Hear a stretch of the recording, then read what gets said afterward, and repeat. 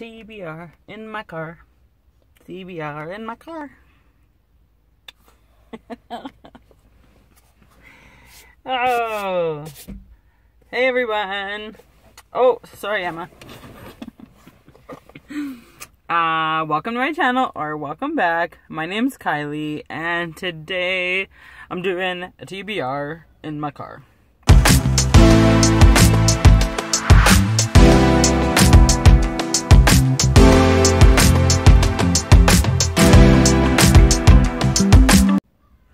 I like rhyming.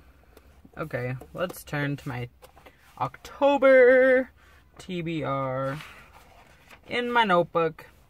I'm having a problem because I got so proud of myself for everything I read for my August when I was doing that Newt readathon, that I was like, yeah, I can do that every month. Easy. 3,000 pages, 2-3 hours of audiobook per day. I can be the ultimate booktuber and read 15 books every single month. It's not happening, okay? I'm having a crisis right now, personally.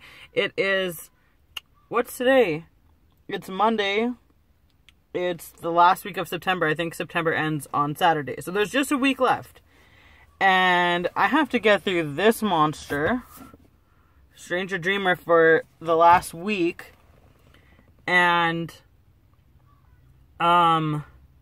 like, that's, I planned it out, and that's, like, a good, like, 80-90 pages a day. Because it's, like, over 500 pages. And then, I started reading Everland.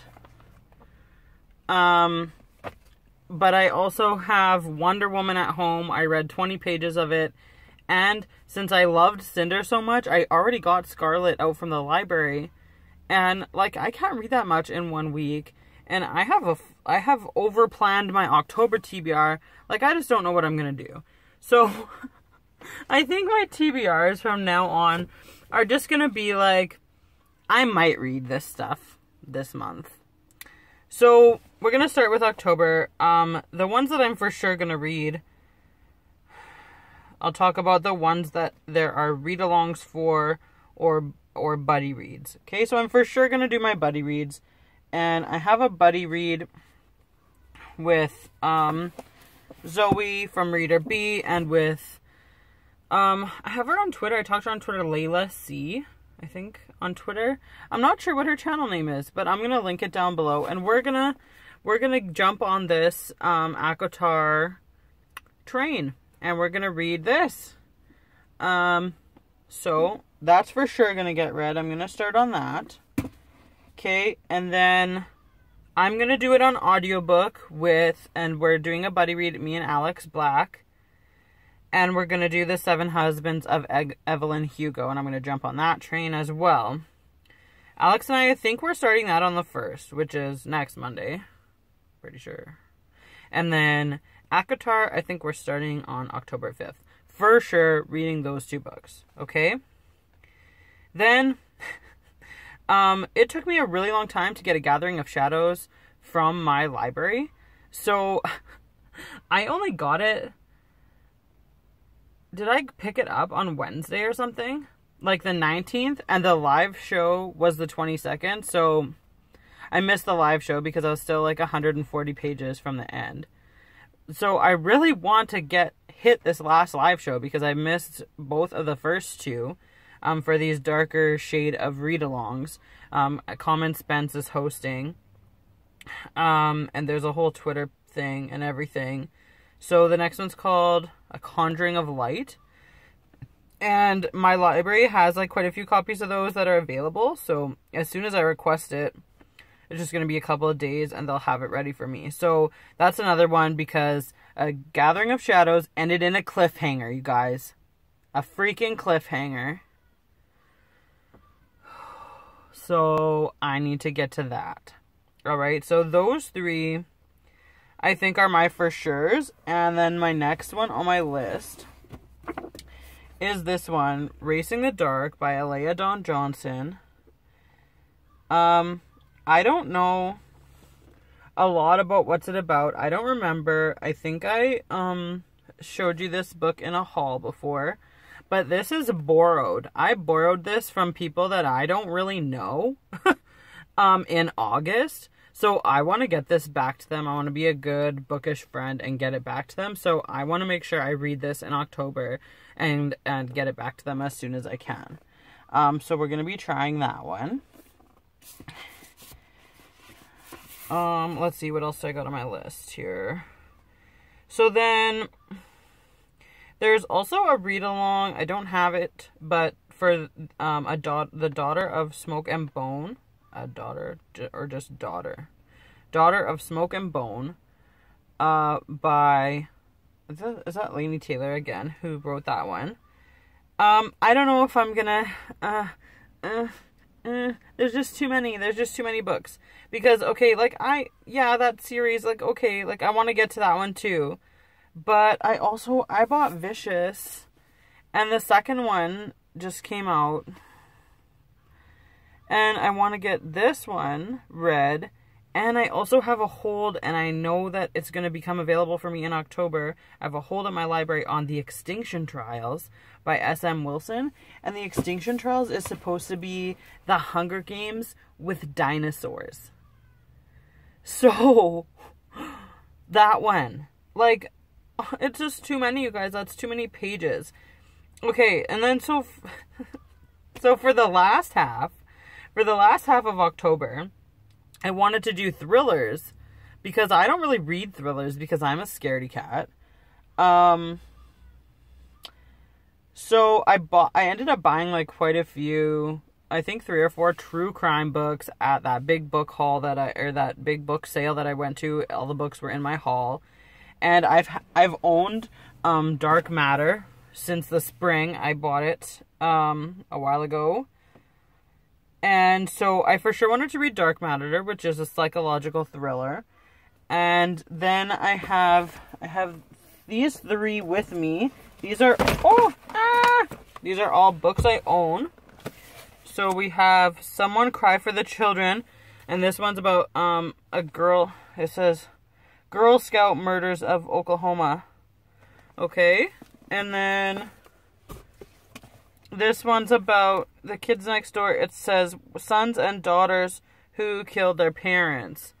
Because, like, I'm not already scared enough of my own children when they just start screaming for no reason. And then Ruth Ware is, like, she writes lots of thrillers that are popular, I think. And I there's praise on the back for other ones that she's written. In a Dark, Dark Wood, The Lying Game, The Woman in Cabin 10. But this one's called The Death of Mrs. Westway. And it was in the little library, I think, by my house. So those are my 4 thrillers that I have. I have more at my house. I think I have another one called... Oh, I don't know. It's something Florence. Something, yeah. So I don't know which ones I'm going to actually read. I kind of really want to read Dark Matter. If anyone wants a buddy read with me at the end of the month of October, I would do that. And then for audiobooks, I'm going to do Evelyn Hugo first for the first week of October. I think I really wanted to try to nail that down in 5 days, but we'll see. And then I have written down Sky in the Deep, The Last Namsara, and then I Let You Go. I Let You Go is a thriller. So we'll just see how it goes. But as far as priorities, for sure ACOTAR, for sure The 7 Husbands of Evelyn Hugo, for sure A Conjuring of Light, okay, and for sure Dark Matter. So that's 4 for sures. But I think I could easily read, I can easily read like 7, probably paper books, 6 or 7 paper books, and 3 audiobooks a month. The audiobooks I'm going to have trouble though, because Scribd, I'm learning things about Scribd that I don't like. So I saw a Twitter thread recently that brought this to light. And it was something I didn't realize. Okay, so something I was noticing was I was, like, searching for popular titles. You know, like, because I was trying to decide on TBRs, and I was searching to see what does Scribd have available, what's on Scribd, and what isn't. So I was searching, and I would find ones, and lots of times it would say, available, you know, like August 27th, or something like that. And what I thought that it was that Scribd is just, like, slow at getting new titles. And so that these popular books, they're only just gonna be getting them, like, soon. But that's not true. Because after I came upon this Twitter thread about Scribd, basically telling you that it's not unlimited, they definitely limit the amount of popular and, like, new titles that you can listen to in a month. And then they have, like, a section of their library that's, like, a lot of nonfiction, a lot of classics, and, like, older stuff that probably, like, you know, the average person isn't super interested in reading. So you always have access to that stuff. The stuff that you don't really necessarily want.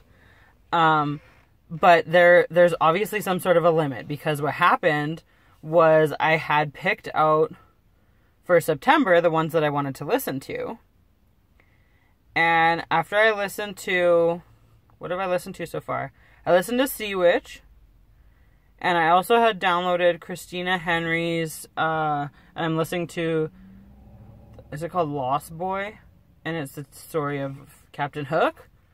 Okay, and then I had Wicked, or The Wicked, which is like the Wicked Witch from the Dorothy, the Wizard of Oz. The Wicked Witch from the Wizard of Oz. I think it's supposed to be an origin story. Anyways, so I had those three. I didn't have them all downloaded, but I had them saved, and I had some of them downloaded.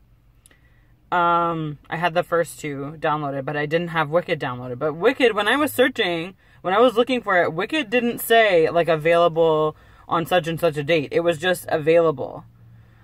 But after I checked that Twitter thread, then I went on my Scribd and looked, and Wicked said, like, available September 27th. Even though previously when I looked at it, it was available, like, I could have listened to it. So I don't know, like, exactly, like, what you're limited to, if you're limited to certain publishers, if you're limited, like, on popular books, and I don't know what the limit is. I don't know if it has to do with listening, like, time, or just titles, like, number of titles. And I don't know if it has anything to do with, like, for example, I just had all my ones that I had listened to before that I had downloaded. I didn't, like, get rid of them. I didn't unsave them or delete them from my device. I just left them there. So I'm wondering if, like, that has an effect. Like, if I should, once I'm done with a book, like, unsave it, get it off my device right away. And that will help me have more availability in the titles that I watch. So I don't know if anyone, you know, if anyone understands it a little bit better and can give me some more insight on that, that would be really helpful. But yeah, so I think, like, I'm not going to be able to read as much on audiobook as I thought, because I was really planning, like, a lot of the popular books. I was basically deciding which ones to read on audiobook and which ones to read in paper book based on what Scribd has in their library. And then I went on my library, like, by the public libraries database that they have for audiobooks, and I didn't find any of the ones that I wanted to listen to on October, because I thought maybe I could balance it, like, listen to some from the regular library and some from Scribd. But yeah, okay, so this is getting a long video, and I'm gonna have to edit it down, but basically that's kind of my plan. I'm gonna read some thrillers. I'm gonna vlog it. I don't know if it'll be interesting or not. if I'm that much of a scaredy cat, or maybe, like, I've grown up and maybe I'm not going to be scared of the thrillers. Actually, I think it'll be okay as long as I'm not, like, home alone. So, but yeah, we'll see what I end up getting through. It's so hard. It's so hard to pick the books that you want to read. Now I'm just crying around. Okay, I'm going to go. If you have any sort of opinion on what I for sure should or should read, or what you think I should skip for October, let me know down in the comments. If you want to buddy read any of the titles that I've said out loud with me, that could help me prioritize that book for this month. Let me know in the comments or on Twitter, DM me, whatever you want to do. And like and subscribe to see more from me. And that's all I have for you today. Bye!